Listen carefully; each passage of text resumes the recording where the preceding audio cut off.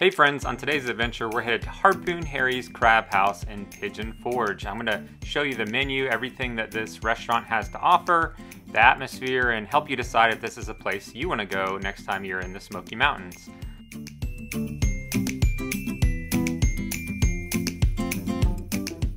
So as you head in, you'll see there is a market price for snow, Dungeness, king crab, as well as sushi specials that they have. Also give you a look at what the inside's like. Lots of booths, lots of TVs, great place to come watch a sports game. Alright, let's take a look at the menu. A number of appetizers from crab cake to gator bites, which is what we ordered, fried calamari, quesadillas, a number of different things. So you got a number of salads that are gluten-free. And then you've got your standard burgers, sandwiches, wraps, whether it's pulled pork to cheeseburgers. And then you've got your buckets. So here's all your crab buckets. Those are going to be market price. Number of land lovers from filet to ribeye, chicken tenders for adults, pork chops. And then you got pastas, a couple different shrimp type pastas. And then you got your standard seafood, fried shrimp to sailor's catch, which is what we got. I'll show you that here shortly. Crab cakes, fish and chips, and then you've got your seafood bar. So here's a look at all the different sides. You got mashed potatoes, french fries, bourbon mash, rice pilaf, asparagus, broccoli, coleslaw, vegetable melody, chili cheese fries. And then you got a kids menu here. So this is for 12 and under, and starting at $11 for steak. And you got hamburger. These are all about $8, $9, typically about $9. Fried shrimp, fish and chips, chicken tenders, grilled chicken breast. And then you've got some other items that are served with no sides. Mini cheese pizza. They have been known for good sushi. They won an award back in 2021, so we have been here for sushi. That was the main reason we came. They have this TV up here. You can watch them make your sushi. So we came over here and enjoyed watching them make our rolls of sushi, I should say. We ordered a couple rolls.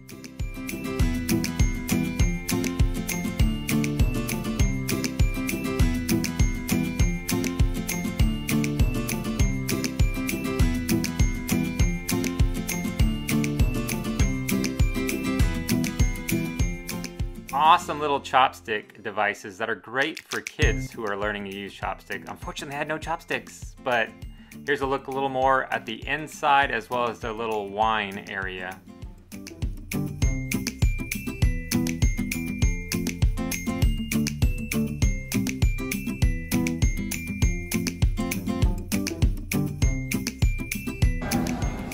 All right, so here's our sushi. We don't have any chopsticks.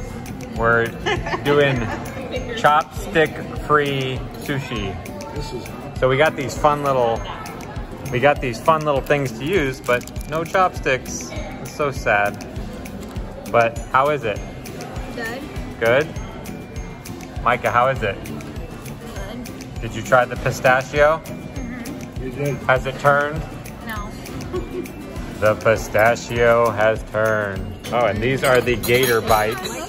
Put some lemon. Oh, somebody's ready for a gator bite. This is the gator bite appetizer.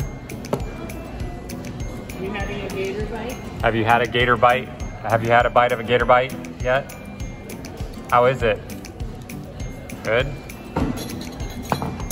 Oh, he's going for a second. It must be good. It must be pretty good. I used the dipping sauce.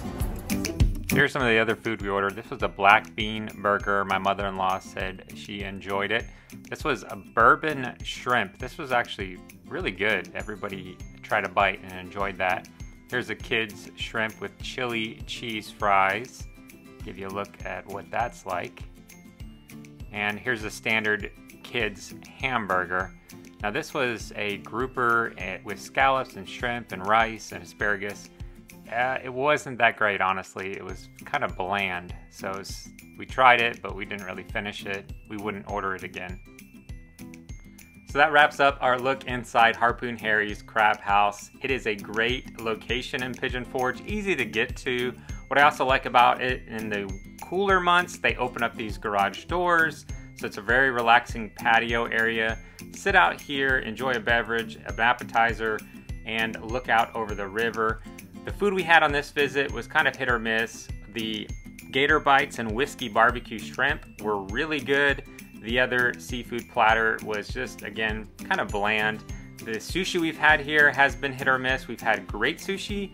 This visit was kind of Maybe the fact we didn't have any chopsticks really kind of bummed out the experience. But otherwise, if you have any questions about Harpoon Harry's, drop them down in the comments. Otherwise, we'll see you on the next adventure.